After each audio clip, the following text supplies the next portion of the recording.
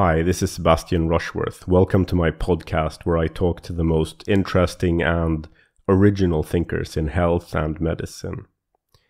My guest today is Dr. David Grimes. David is a physician in the UK and a specialist in gastroenterology. And for the last 4 decades or so, he's had a special interest in vitamin D and its central role in the functioning of the immune system, and he's written multiple books on the topic. And ever since the COVID pandemic began, he's tried to understand what role vitamin D deficiency has in more severe COVID, and he's been actively campaigning to try to get as many people as possible to supplement with the vitamin D for the purpose of preventing more severe disease. So in this conversation, we talk about vitamin D, why it has this central role in immune function, why we evolved to be so dependent on vitamin D. We talk about the studies on vitamin D in relation to COVID, both the observational studies and the randomized trials and what they show. So I think for anyone who wants to have a more complete understanding of vitamin D, its role in the immune system and its role in COVID-19, I think this is really a one-stop shop. So please enjoy my conversation with Dr. David Grimes. Hi, David. Thank you so much for coming on and talking to me today. It's a pleasure, Sebastian. Very nice of you to invite me. So, your research focus for I guess a couple of decades at least has been vitamin D. And it's been kind of on the interrelationship of vitamin D and the immune system, if I understand that correctly. My interest in vitamin D has been a research interest for 30 years, but not in a biochemical way. I'm not a chemist. I'm a clinical doctor, and I've only been a clinical doctor. And what has interested me over the years is why some people are very susceptible to illness, and not just one illness, but a variety of illnesses, and why that is, and what makes some people, it's not just individuals, but it's groups of people, what makes them particularly vulnerable to illness, whereas other people tend to be relatively immune. So it is susceptibility to illness, and I take the view that illness is a combination of the disease and its cause, together with the susceptibility factors. And I came to regard vitamin D as the major susceptibility factor. I was looking in particular at poor people. I live in the northwest of England, in a town that is a poor town, and it has a high immigrant population also. And I wondered why the Asian immigrants and the poor people, the poor indigenous people, were particularly ill, relatively speaking, compared to people who live where I live, only 10 miles away, in a rural setting. Very, very different. And I came to conclude that it was all about exposure to the sun, and therefore with or without vitamin D. The major factor for being ill is vitamin D deficiency. Why exactly is vitamin D important for the immune system to function properly? This goes back millennia. It started 1.5 billion years ago with plankton, who produce a chemical called 7-dehydrocholesterol. And this is a sunscreen, because plankton are at the surface of the sea, and if they create this chemical, then they don't get killed by the ultraviolet light from the sun, because this chemical 7-DHC, it absorbs the ultraviolet light and it acts as a sunscreen. By chance, when it absorbs UV light, it gets turned into vitamin D.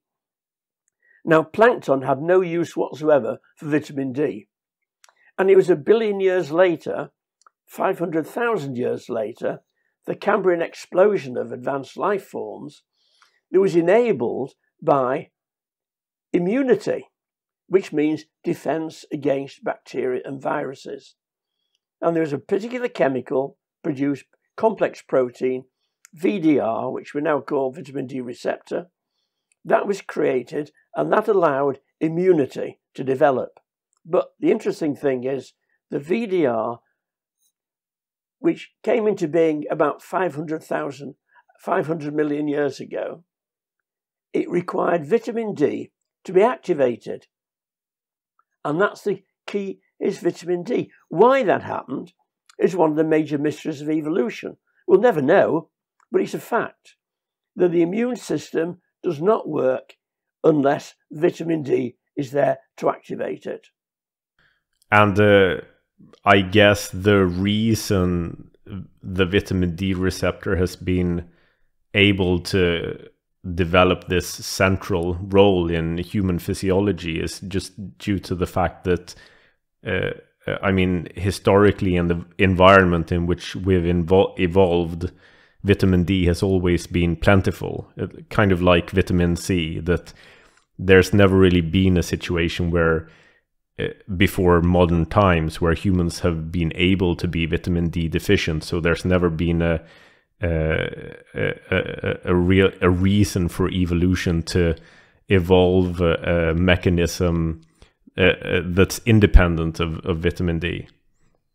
I'd not thought of it that way, but you're absolutely right.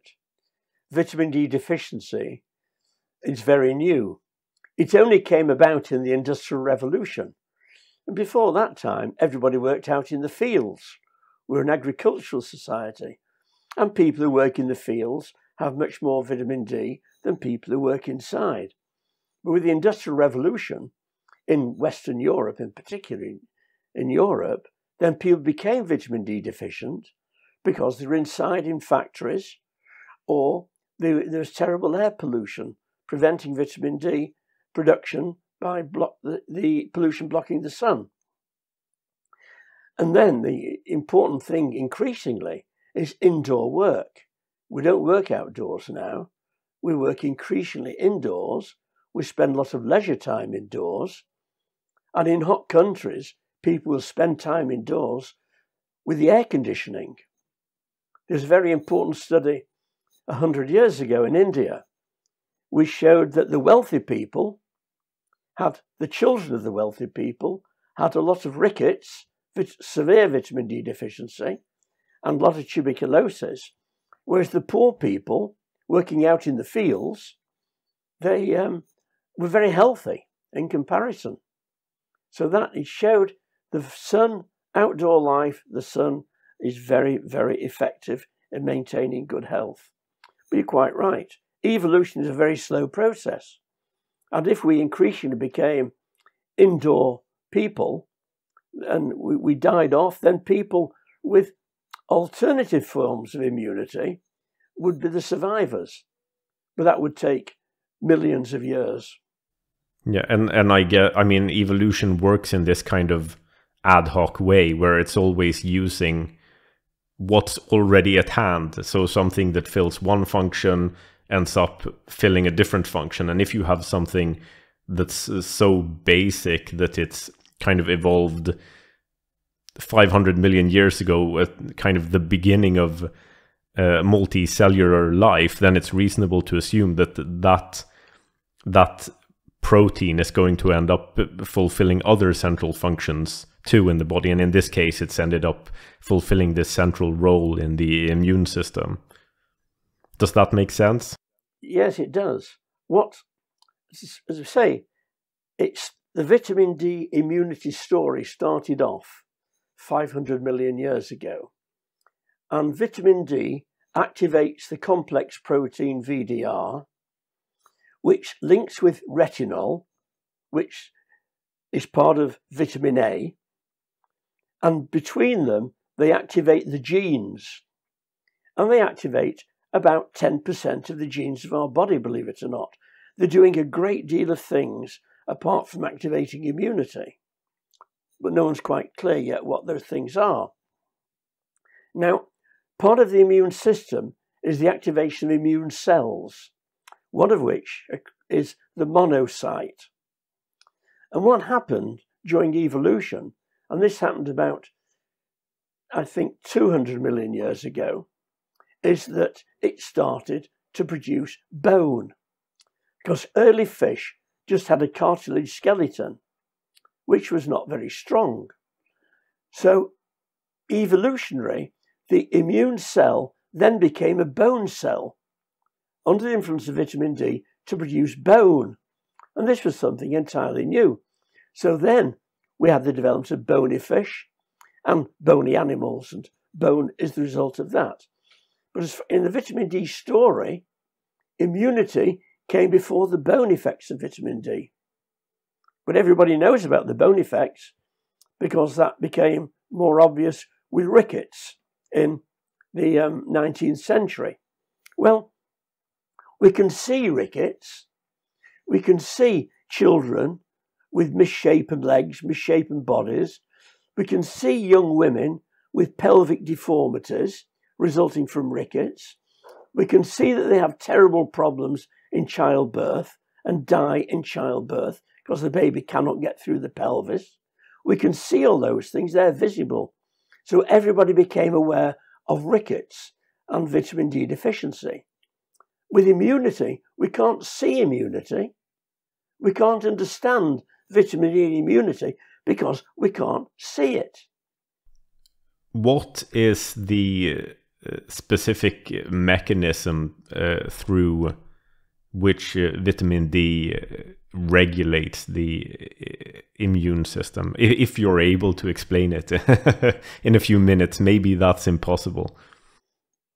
It's like when you're driving a car, you're going along on a flat road and you're just hardly touching the accelerator and you're not using up very much fuel at all. And then you find a long hill. And when you get to a long hill, a steep hill, you have to put your foot down.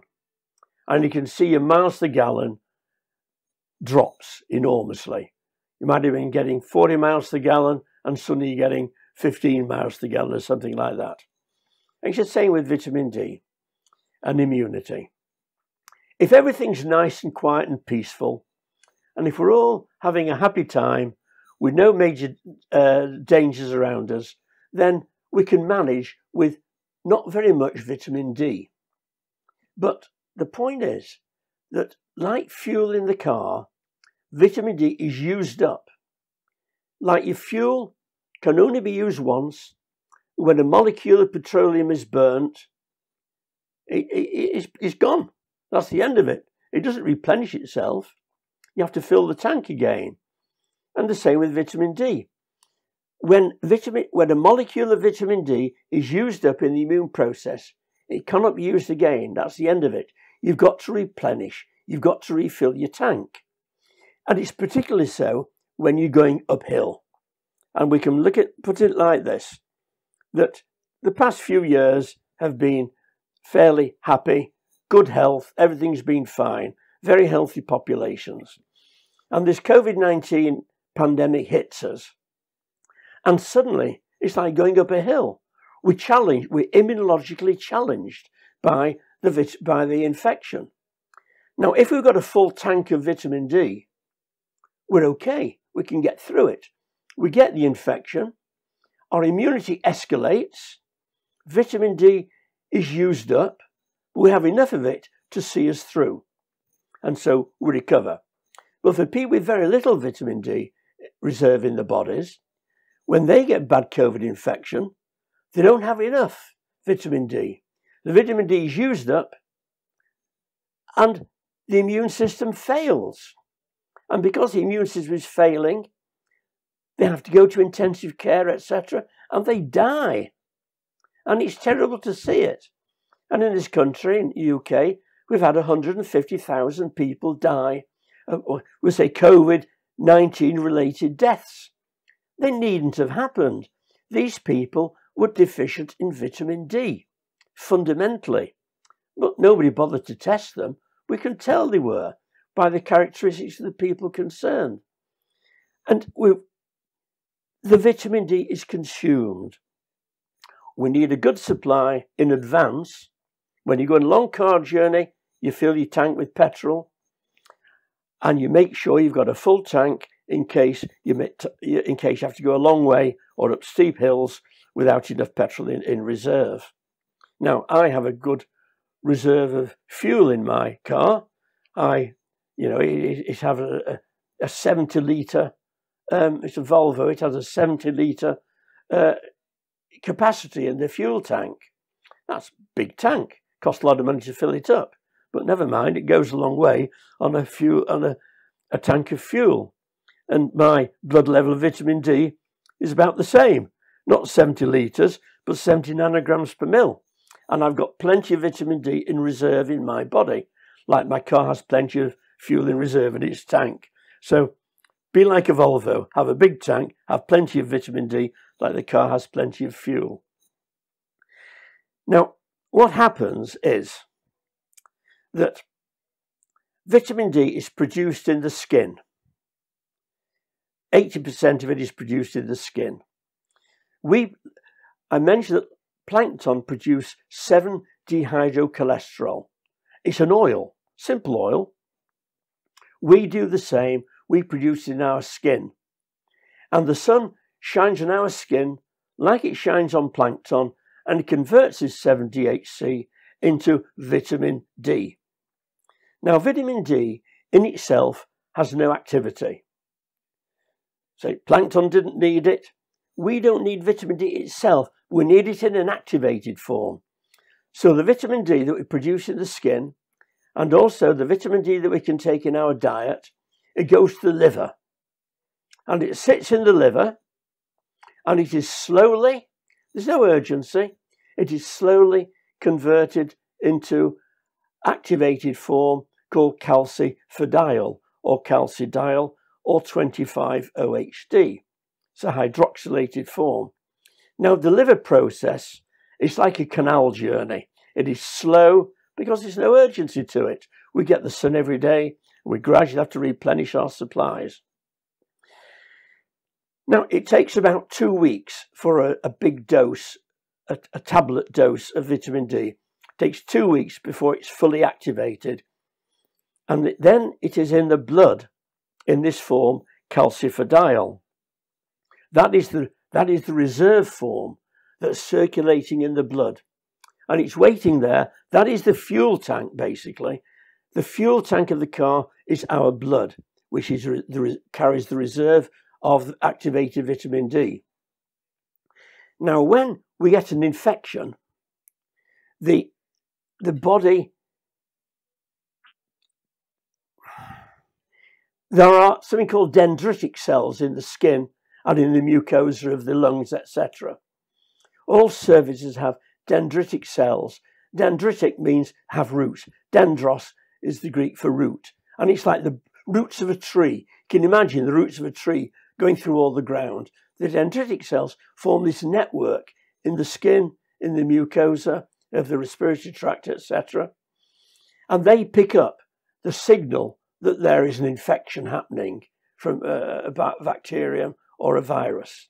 And that signal is then sent to the lymph cells, the immune cells. Now, the immune cells then need to be activated. So signals go back to say, we need activation, going back to the nucleus of the cells. Now, it's the nucleus of the cell that drives the system. The nucleus of the cell has a small supply of the highly activated form of vitamin D, that's 125-OHD or calcitriol. And that is what activates the genes with VDR, activates VDR and the genes. It's a very activated form of vitamin D, calcitriol, I'll call it. So calcitriol then starts to activate vitamin D, the VDR, and we need more VDR then. And so the genes produce more VDR, which demands more vitamin D, and so that vitamin D is taken into the cells from the blood and is further activated in the calcitriol. And this is a feedback escalation, and it can increase 75-fold the activity of the VDR vitamin D action on the genes and the escalation of immunity that goes with it. You said that it takes about 2 weeks for inactivated vitamin D to become the part activated form, the 25-hydroxy vitamin D. I guess that means you can't just start taking vitamin D today and think you have reasonable protection a week from now. You need to be kind of building up your reserves of 25-hydroxy vitamin D over an extended period of time for it to have a noticeable effect. Is that correct? That's correct. It has a preventative value, and it needs to be taken before the infection hits us. Some interesting work in this. See, most of the public health initiatives during this pandemic, most of the leadership, we'll say, during this pandemic has been made by mathematicians and pharmaceutical scientists, and not by medical doctors and medical scientists. They've been effectively left out of the story. But these are the people who know about, it's the medical scientists who know about vitamin D. Now, in Spain, there's a group of medical scientists who realized that vitamin D was very important in COVID-19. But they realized that if you take people who are being admitted to hospital, it was what you might call too late to give them vitamin D, because 2 weeks is a long time. You know, if I were admitted to hospital with pneumonia and someone said, and the doctor said to me, we're going to give an antibiotic in 2 weeks' time, I wouldn't be very happy, nor would my wife and family be very happy. They say, what do you mean? Give them an antibiotic in 2 weeks' time, we'd be dead by then. And that's absolutely true. If we've got to be realistic, I want to receive an antibiotic the moment I get into hospital, and I want to get it in an adequate dose that's going to work more or less straight away. Well, the doctors in Spain understood this, and they said, it's no good giving critically ill people vitamin D, the raw vitamin D. They'll be dead by the time it works, or on the intensive care unit. So they decided to give the activated form of vitamin D, the 25-OHD, the form that's been activated within the liver and circulates in the blood. Calcifidiol is the other name for it. And they gave that in 2 big studies. No, weren't big. They couldn't possibly be big studies. They gave them in Cordoba and Barcelona. And they had a dramatic effect on reducing the length of time in hospital, reducing the necessity for intensive care, and reducing the death rate substantially. That was fantastic for Cordoba and Barcelona. The medical scientists there led the way. But no one took any notice, really. So it's only Spain that's doing this. We need bigger trials, etc., etc. So we just let people die rather than using the treatment that had been established in Spain. But Brazil did something different.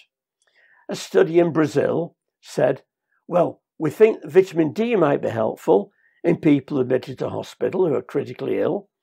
And so they looked at people who were admitted to the intensive care units. Said, right, we've got to give these people vitamin D. So they did. And guess what? There was no benefit. Of course there was no benefit. These people were days away from death. And you can't expect vitamin D to do any good if it's not going to be active for 1 or 2 weeks. So that showed the difference. Brazil and Spain showed the difference between giving raw vitamin D and giving activated vitamin D in the form of calcifidiol. It has to be given activated. It's not going to be going on a canal journey if you're in a hurry. You need to move much faster than that. And that's what the calcifidiol does. Now, the problem with calcifidiol is there's a huge amount manufactured in the world, but most of it is used for animal feed. In this country, in the United Kingdom, we feed our cattle with calcifidiol. Cattle, like humans, are mainly indoors now. The cattle used to be out in fields. Where I live, it's a big cattle area. Used to be out in fields, but now they're inside. And so they don't trample down all the grass, etc. And the vets realise, the farmers realise very well that these cattle need vitamin D in some form to enable them to survive in good health with an indoor existence. And so the cattle get calcifidiol. I know I've spoken to our local farmers about this. They know all about it, they tell me. And I say, do you know, we value cattle more highly than we value humans. I suppose a cow is worth 1,500 British pounds in value, whereas I'm not worth anything at all. Human dies, well, tough, isn't it? A cattle dies, oh dear me, we lost 1,500 pounds there. So the vets and the farmers are ahead of the game. So calcifidiol, 25-OHD, is licensed for use in animal feed, but it's not licensed for use in the UK or North America for human consumption. It's crazy.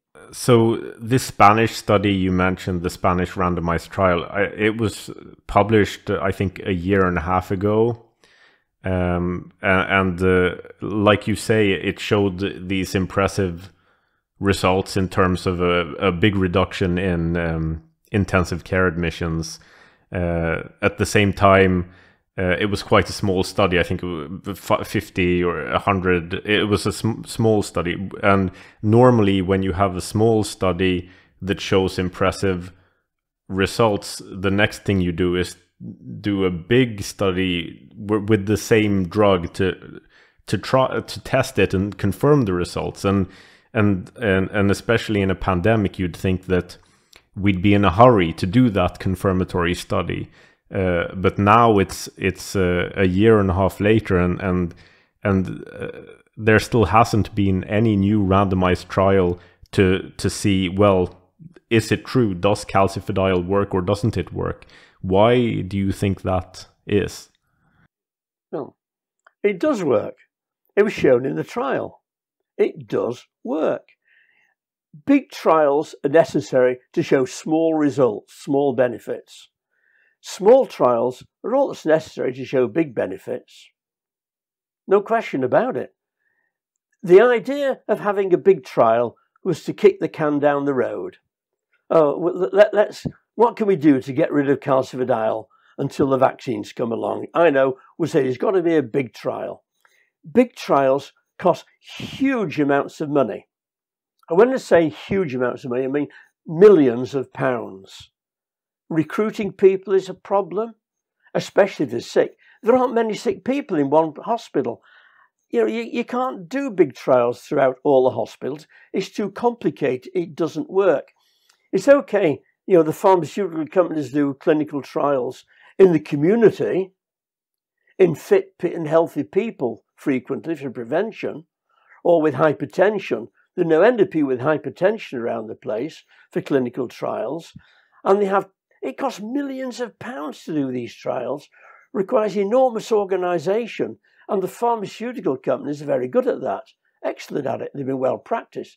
But when we're dealing with vitamin D, we're not dealing with a pharmaceutical agent. We're dealing with correction of vitamin D deficiency, which is an entirely different thing. And you don't need many people to show that. Small trials are perfectly adequate. Now, the first Spanish trial in Cordoba was kicked into touch by 2 UK professors. One was in Birmingham, and he said the trial's too small and it's no good, without any justification. The other is a professor from Glasgow who said, well, the blood levels of vitamin D are low because it's consumed by the infection. Well, we know that. So that was a lot of nonsense as well. The Massachusetts Institute of Technology undertook another analysis of the Spanish Cordoba trial results, and they came to the conclusion that there was nothing wrong with the conduct of the trial. There was nothing wrong with the results of the trial. It was a perfectly legitimate trial, and the results should stand. But everybody ignored this analysis from the MIT, and by that time everyone had forgotten about it. Now, when it came into the second Spanish trial from Barcelona, one British London-based professor said, oh, this trial isn't very good, it's not good enough. He just said it's not good enough. And everybody believed him. And these three professors influenced what we call NICE, our National Institute for Clinical and Care Effectiveness in the UK, which is very, very influential around the world. And NICE said, do not use calcividiol effectively. They said, the words were, the results of this trial should not influence the way in which patients are treated in this country. Meaning, don't use it. It's completely irresponsible. You know, how three people can cause so many deaths is beyond belief. How we allow them to get away with it. And who stands up to protest? Me. How many other people? Well, quite a lot of individuals. We don't get in the main media at all, though. One thing that strikes me as interesting is that earlier in the pandemic there was widespread use of remdesivir. It's kind of fallen out of favor now, but for a while it was very popular, and its initial popularity was based also on a small study. I think it had like around 100 people, and it didn't even show this dramatic reduction in ICU admissions. It showed a kind of marginal reduction in hospital length of stay, and yet that was enough for it to become for remdesivir to become one of the primary treatments, whereas another small study of vitamin D, this widely available generic product that shows a much larger effect size, gets completely ignored, and no one's interested in trying to replicate it.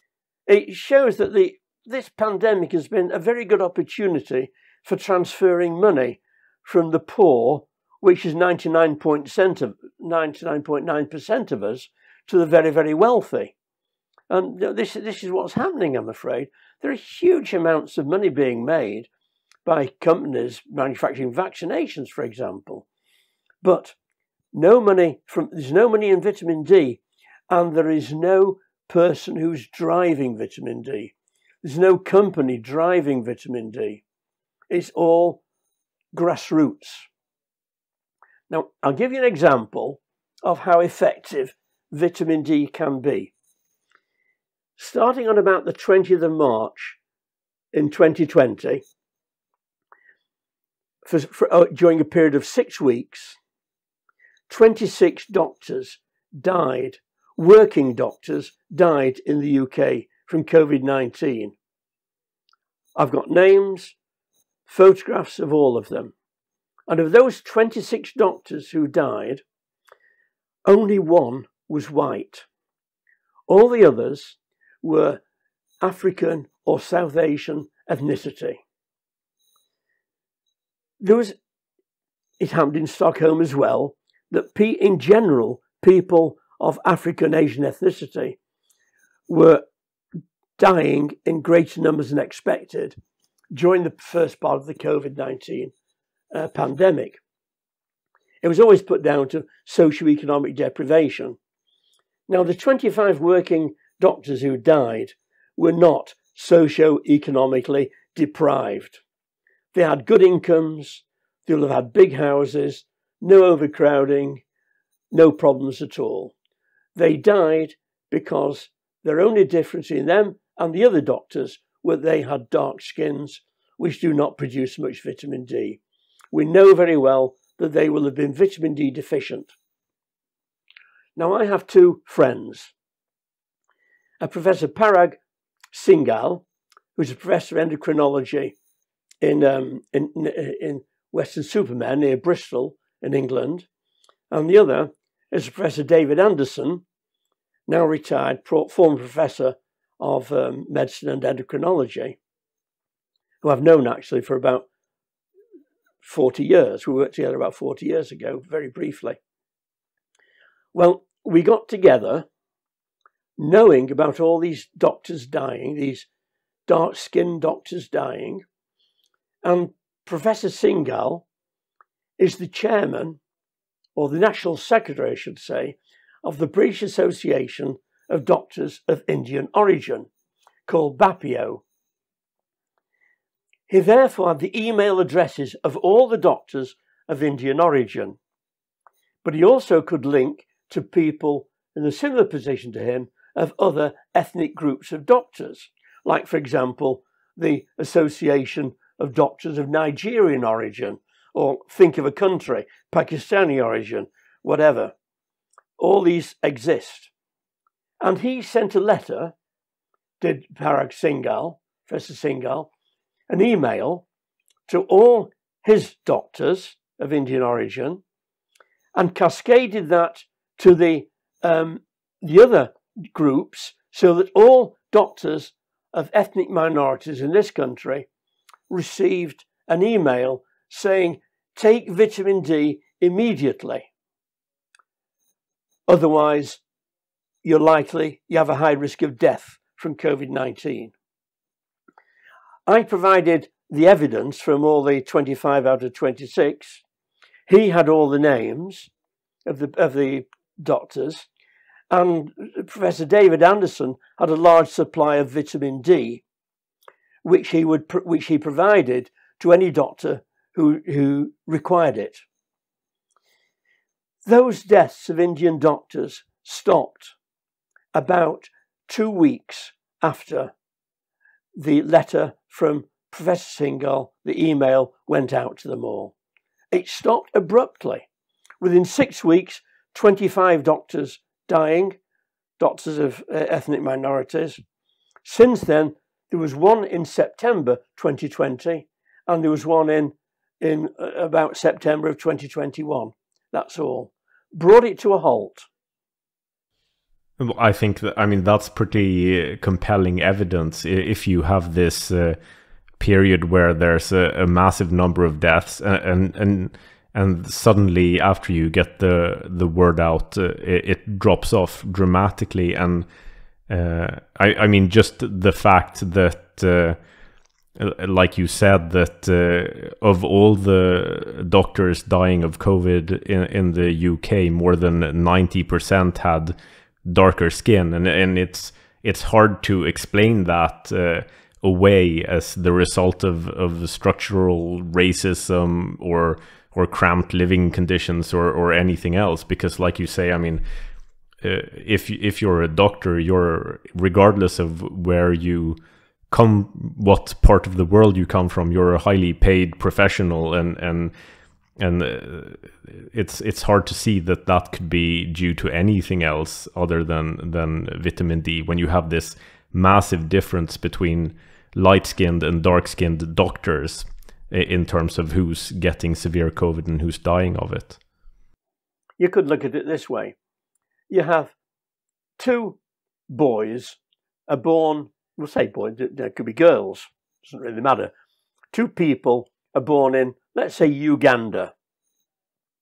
And one of them is clever and passes exams, becomes a doctor, comes to the United Kingdom, comes to live in London or somewhere, and works as a doctor in England.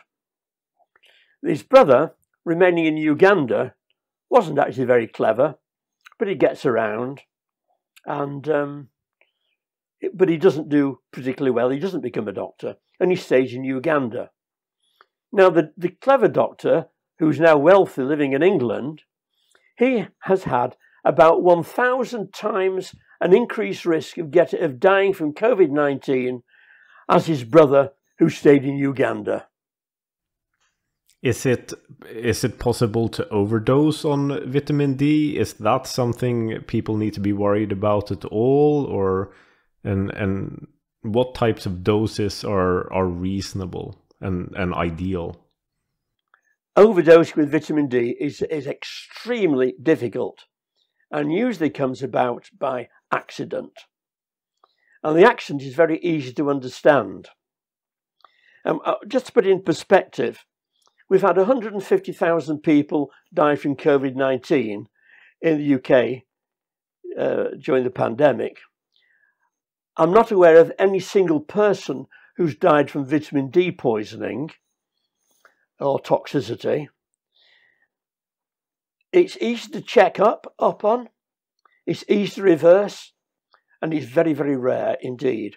Now, the amount of vitamin D that we should be taking is about 4,000 units a day. Now, 1 unit is the daily requirement of a 10-gram immature mouse. And that's how vitamin D was measured 100 years ago. It couldn't be measured in mass units then. It had to be measured in biological units of what keeps a 1-day-old mouse in good skeletal health. Sorry, a 10-gram mouse in good skeletal health, and that's 1 unit. So if a 10-gram mouse requires 1 unit, a 60-kilogram human, well, it could be a 60-gram mouse, I suppose, but there aren't any. A 60-kilogram human would require 6,000 units. That's gram for gram. So 6,000 units is about the amount of vitamin D that we require. So we should say, well, let's be on the safe side and take half of that. And taking 3,000 units is fine, but perhaps taking 6,000 units a day is better. Now, if we go back to 4,000 units, we can now measure vitamin D in mass units, in micrograms. And 4,000 units is 100 micrograms. Now, most people have never heard of micrograms. It's a scientific measurement, not something you see in normal life. You know, we don't take medicines usually in micrograms, usually milligrams of something or other. And we don't buy our food in micrograms, it's only milligrams and grams, etc. And so when people see mcg for a microgram, they think it's a milligram. Now, a milligram is 1,000 times a microgram. So let's go back to taking 100 micrograms of vitamin D. And people misread and say, oh, it's 100 milligrams of vitamin D. Now, 100 micrograms of vitamin D is 4,000 units. 100 milligrams of vitamin D is 400,000 units. And taking 400,000 units of vitamin D every day is going to lead to serious problems. And I've seen it in the newspapers. Take vitamin D, 100 milligrams a day. And the headline should have said micrograms. I hope nobody took any notice, but very few people have ever heard of micrograms, and they confuse it with milligrams.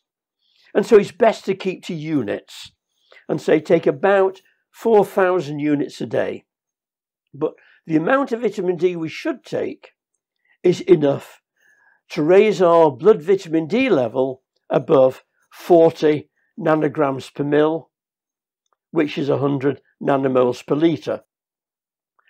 I will just mention one thing about vitamin D dosage, and that is that old people do not produce vitamin D. Old people have thin, dry skin. It's dry because it doesn't produce the oils, and the oil it doesn't produce is 7-DHC. So if the skin does not produce 78C, you can leave an old person in the sun as long as you like, and there will be no vitamin D produced. Vitamin D deficiency is inevitable in the elderly, and it's not really because they're inside all the time, that is a factor, but it's because the skin is dry and lacks the essential oil 78C. So all old people require vitamin D, just in a standard dose. They don't need a high dose, they need a standard dose. And so it goes for people with dark skins, ethnic minorities from Asia and Africa. These people also do not produce vitamin D in the skin. Well, they don't produce very much of it anyway, because the melanin in the skin absorbs the UV light and prevents it from converting 78C. But all they need is a normal amount of vitamin D supplement, just the same as you or I or an ill person. But the other group are the obese. Now, if we expose a thin person and an obese person to ultraviolet exposure, we find out that the obese person will produce only 20% of the amount of circulating vitamin D in the blood than the thin person. So what happens to it? The vitamin D is being produced in the obese people, but it is being trapped in the fat cells of the body. Vitamin D is a fat, it's an oil, and it gets trapped in the fat cells of the body, and it does not get into the blood. So people who are obese require more vitamin D than people who are thin. There was a systematic review in the British Medical Journal a few years ago of vitamin D for the prevention of infections, and as I remember it, there was a big reduction in frequency with a daily vitamin D supplement, but no reduction at all with bolus dosing. Does it matter how often people take vitamin D? Should they be taking a daily supplement and avoiding bolus dosing, or what's your opinion on the matter? Well, I actually take vitamin D only once a week. I take 20,000 units every Sunday. Now, you might call that a bolus dose, I'm not sure. It's possible to take it once a month, but it's really once a day or once a week is ideal. I know it's possible to take it all once every 3 months. We'll say 300,000 units every 3 months, but that's not ideal. If you give, I mentioned earlier on that when the vitamin D as 125 OHD can only be used once, and then it's inactivated. It's inactivated by being converted into a derivative called 2425 OHD. Now, I believe that if a big bolus is given of vitamin D, that switches on the genes which inactivate vitamin D, converting into 2425 OHD. And I believe that is why a bolus is undesirable. It's better than not taking any vitamin D, but I think once a day or once a week is ideal. And once a week is, to my mind, easier to remember. And it doesn't matter. I say I take it every Sunday. If I forget, I take it on the following day. And if I don't take it this Sunday, I'll take double the dose the following week. It's not critical. It's not like insulin, where you've got to take it every day or twice a day. It's not like that at all. It's like vitamin C. The body can store vitamin D like it can store vitamin C. The body can't store insulin, uses it straight away. So it's not critical like insulin, but it means, or blood pressure tablets, etc. But it's okay taking it once a week. You mentioned that there are these two randomized trials that give, one that gave calcifediol and one that gave calcitriol, and that both showed impressive results. And then on top of that, we have this mass of observational data showing a strong correlation between low vitamin D levels and increased risk of severe disease. And on top of that, we have this fact that, vitamin D is cheap, widely available, safe, at least at the doses that we're talking about here.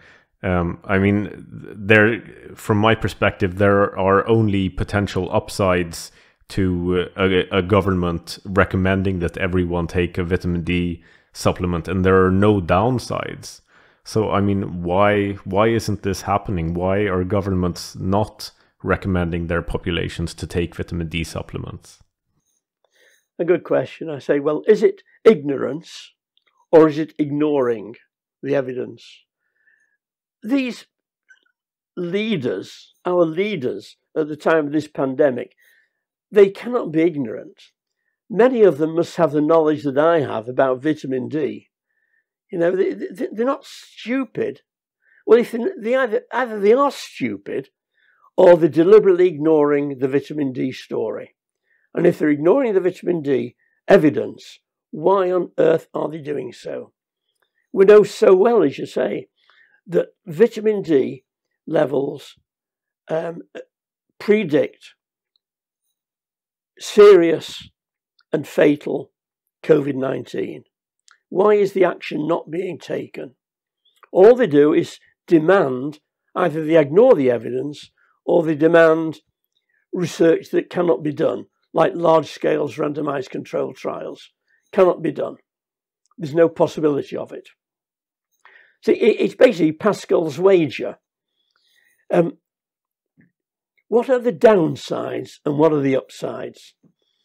Now, the downside of vitamin D, giving vitamin D when it's not necessary, is zero. The downside of not giving vitamin D when it is necessary is many people dying. What are the upsides? What is the upside of giving vitamin D if it doesn't work? Well, there's no upside, it doesn't matter. What's the advantage of giving vitamin D if vitamin D is necessary? It means people don't die. It stands to sense that we give vitamin D. That's based on Pascal's wager, as it's called.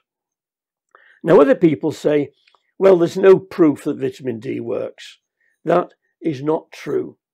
That shows a misunderstanding of proof. And when people say to me, there's no proof, I just say, well, what do you mean by proof? And they get stuck then. They say, well, I suppose it's a randomized controlled trial. And that is not true, because we know the limits of a randomized controlled trial. For example, we could have done a randomized controlled trial of alcohol consumption in respect of driving. We give drivers a good, a bottle of wine to drink, a few pints of beer, bottle of whiskey, and say, drink this, a certain amount of alcohol, and then go out and drive your car and let's see what happens. And we say to others, you go out and see what happens when you drive your car. We're not going to give you any alcohol at all. And then we check the blood levels of alcohol and we can find a balance where blood alcohol relates to car accidents. We're not so stupid as to do that. We use observational evidence. And the observational evidence is that a high blood level of alcohol in the blood is associated with car accidents. No question about it. So we say, don't drive your car when you've got a lot of alcohol. We do the same with seat belts. We don't construct a randomized controlled trial. We use observational data. You could say the same in jumping out of an airborne aircraft without a parachute, or without a parachute. We don't do controlled trials. We just accept what we call common sense, some experience, some knowledge of the world in general. And when it came down to cigarette smoking being a cause of lung cancer, we didn't do a controlled trial. We used observational data of doctors in the 1950s onwards, and we showed that smoking 20 cigarettes a day or more is associated with a high probability of lung cancer. Actually, only a 10% probability of lung cancer compared to almost 0% in people who don't smoke at all. So we've got to use observational data. We've got to use prediction. We've got to use temporality.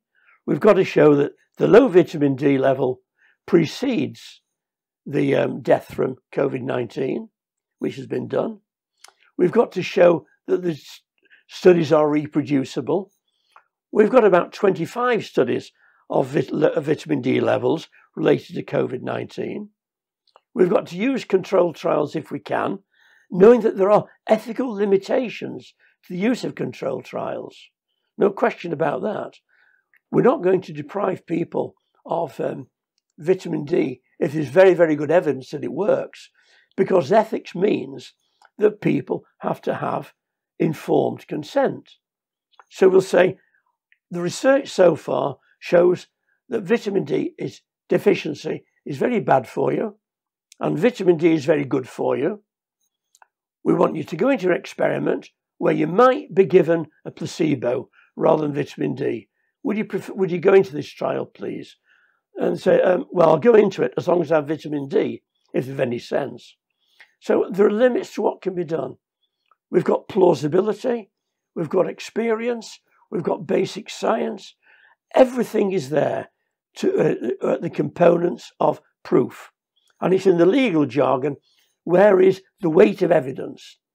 Is the weight of evidence the vitamin D is very helpful, or is the weight of evidence the vitamin D is no good? And it's a judgment. Like in a court of law, it's a judgment.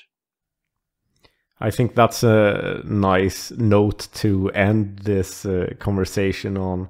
Thank you so much, David, for coming and spending this time with me. It's been a great pleasure. We've covered a lot of ground. It's a big subject, and I hope I've been helpful. And thank you very much for inviting me. Guess what? What you just listened to was not the full interview. In order to get access to the full-length, uncut version of the interview, you'll need to sign up as a patron, which you can do at patreon.com/Sebastian Rushworth. Patrons get access to a private podcast feed with full-length versions of all the interviews I do. They also get access to my private forum and all the interesting conversations happening there. And they gain the ability to send me private direct messages. I always respond to messages from my patrons. So please support my work by becoming a patron and signing up at patreon.com/Sebastian Rushworth.